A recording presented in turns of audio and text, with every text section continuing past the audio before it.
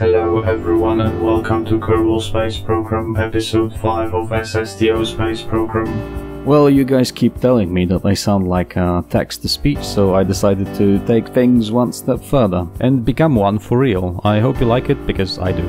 Today is an exciting day, because we will be building a lot of SSTO spaceplanes and we will start building our first space station. Even better, I will show you exactly how I design and build my SSTOs and give you all the tools you need to become an SSTO expert yourself. So let's jump right into it. First, let's pick all of the important technologies that we need, and we want Rapier engines, obviously. With all the science that we've got from our Minmus mission, we can unlock almost everything we need, from engines to fuel tanks, better antennas, science equipment and docking ports. Upgrading the R&D department to level 3 left us pretty broke, but luckily enough there are plenty of stranded Kerbals that we can rescue and get paid for it. We'll also get new Kerbonauts for our space program who will have some interesting traits, as you will see. For the first orbital rescue mission, I chose a new SSTO that I've been working on recently, because quite frankly, I wanted to show it to you, because I think that it looks awesome. It has around 1000 delta V while in orbit, so can go up to geostationary orbit and back, which makes it a neat crew transport. It's still work in progress, but I'm really happy with the initial design and hopefully expand this line into more capable variants. This SSTO is fun to fly and gets into orbit really easily, so make sure to check it out. The link, as usual, is in the description. Our first stranded Kerbal was Kerbin, who was apparently left inside an observation cupola, a part that comes with USI life support. What is really interesting about that part is that it has no hatch, so there is no way for Elok to leave his prison.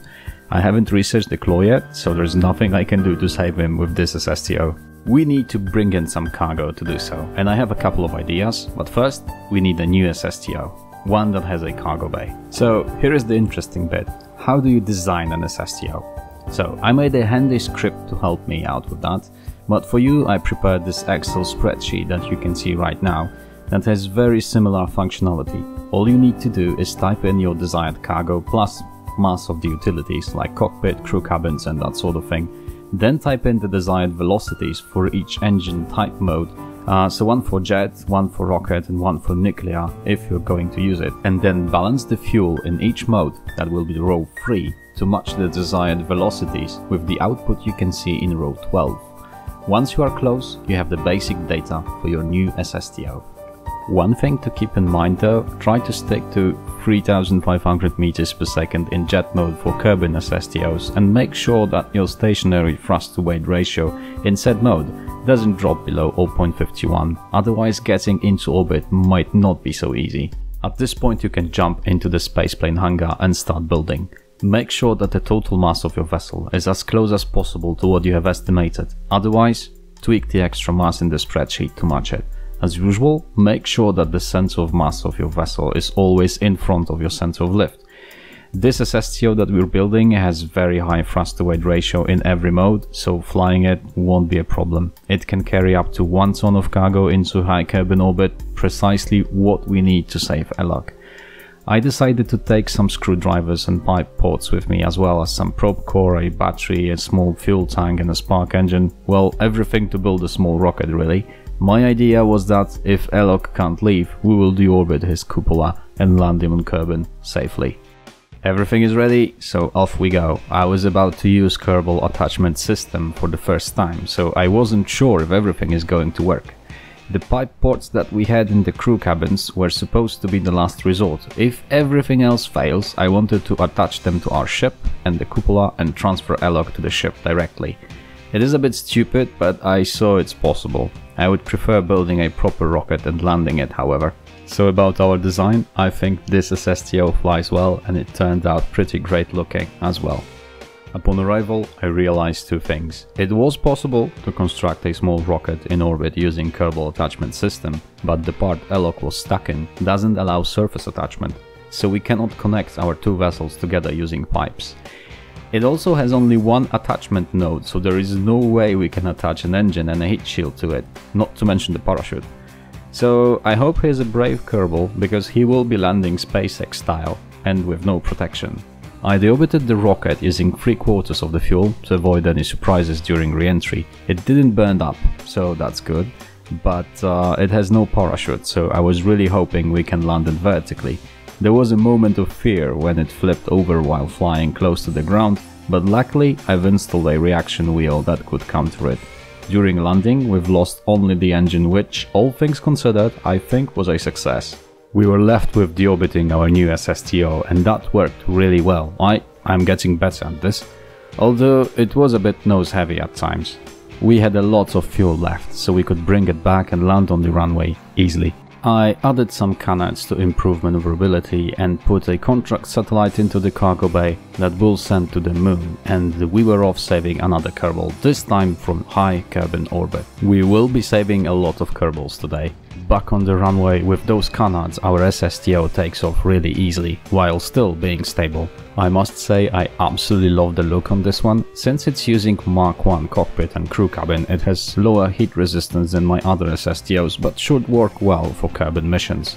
Since we have almost 1000 meters per second delta V, reaching high Kerbin orbit and rescuing I think Deb Shell Kerman was not a problem. In the meantime, our satellite went to the moon to perform requested temperature scans.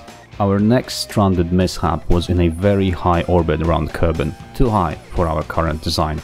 It was a perfect excuse to build yet another SSTO. This time we will build an SSTO that can go to the moon and back with some small cargo. We need at least 3200 meters per second while in orbit for this. My design was made for 6 Kerbals and 2-ton cargo capacity, because now we need to carry all that food for them. So pretty much like the SSTO from my tutorial.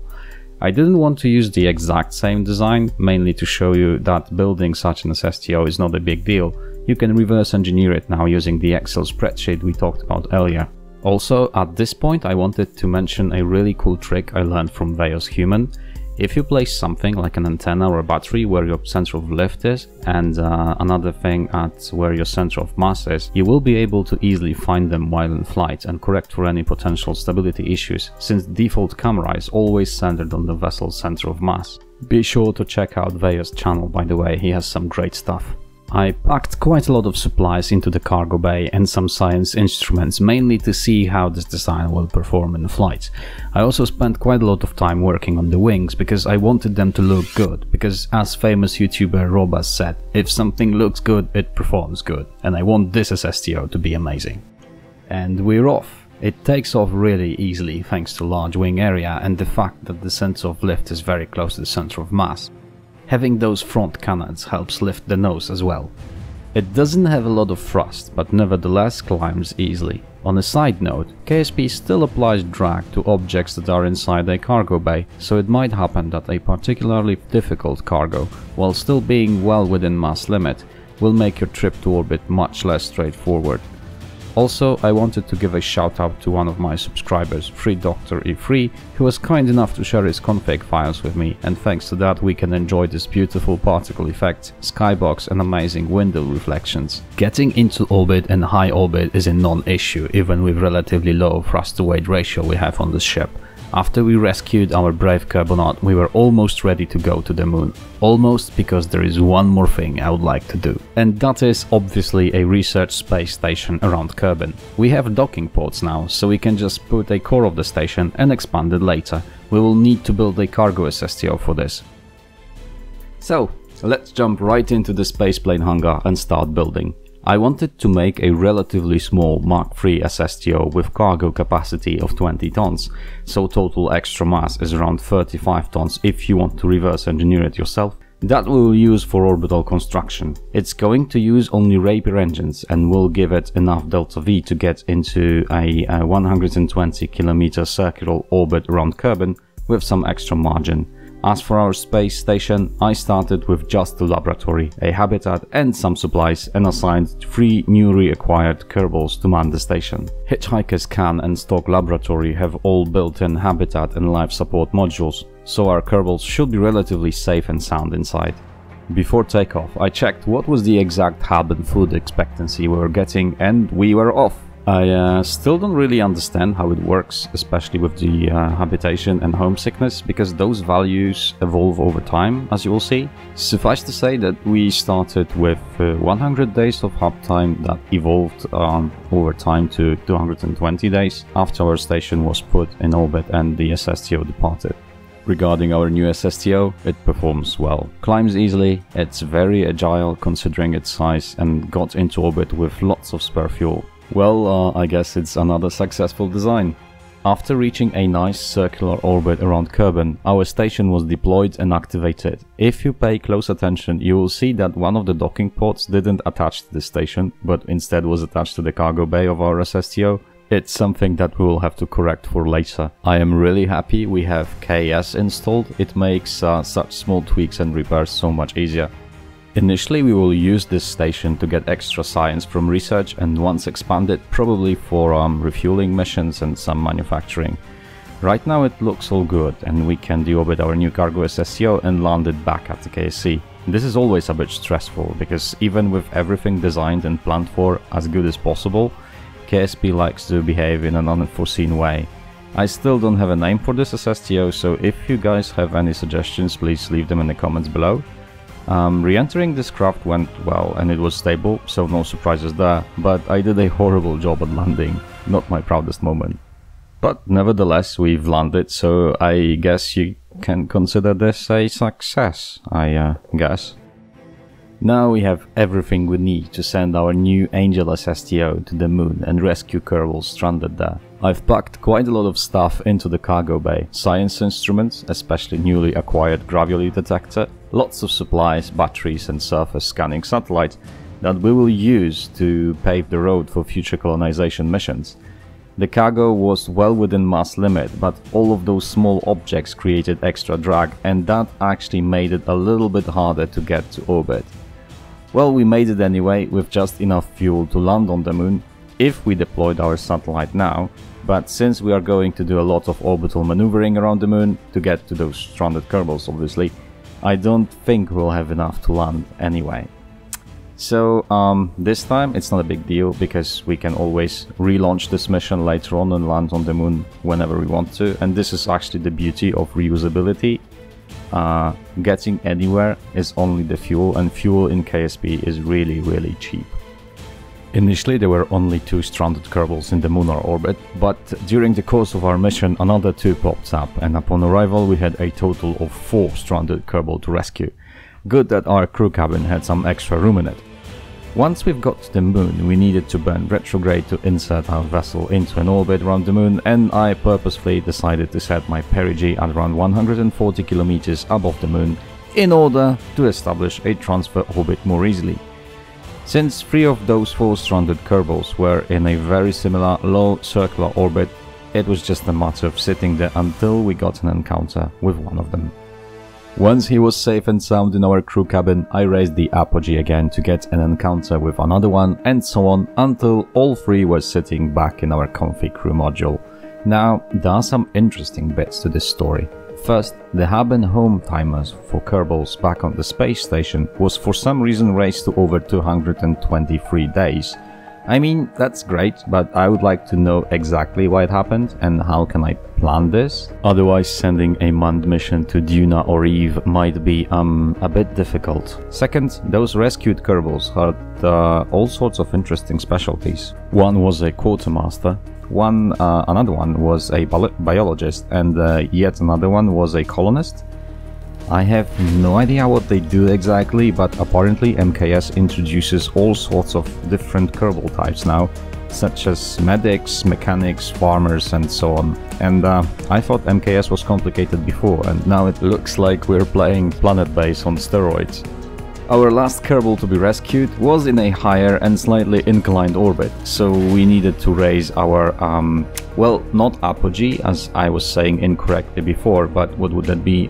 Apomunion, whatever that is, we needed to raise it to get an encounter, and that required a little bit of tweaking and careful planning, but was eventually done. When I was planning this mission, I didn't pack enough supplies for 6 Kerbals because initially, as you remember, we had only 2 to rescue, so I was a bit worried that they might end up getting hungry before it's all over, especially since I wanted to go to our new space station before landing. And the reason to go there was obviously for science, and to be precise, I was collecting gravity data from around the moon throughout the mission, and I wanted to leave some of that data for processing in our newly built orbital research lab. We still have way more than enough fuel to get back to Kerbin and do some maneuvering in orbit, because this ship was designed to land on the moon, and we just used a relatively small amount of pre-allocated 1200 meters per second that we would need for landing for orbital maneuvers around the moon. So we made it back with lots of fuel, and after 2 aero brakes and some correction burns, I was able to put the spacecraft in an orbit that would allow us to get an encounter with our new station. I used up all of the monopropellant that we had, so docking was not an option, because I'm not Scott Manley and I can't dock with just calculated engine burns. Maybe someday, but not now. I sent Bob to transfer some of the data to the station and check on our Kerbal staying there. Everything looked okay, so after he was back, it was time to deorbit our SSTO and land back at KSC.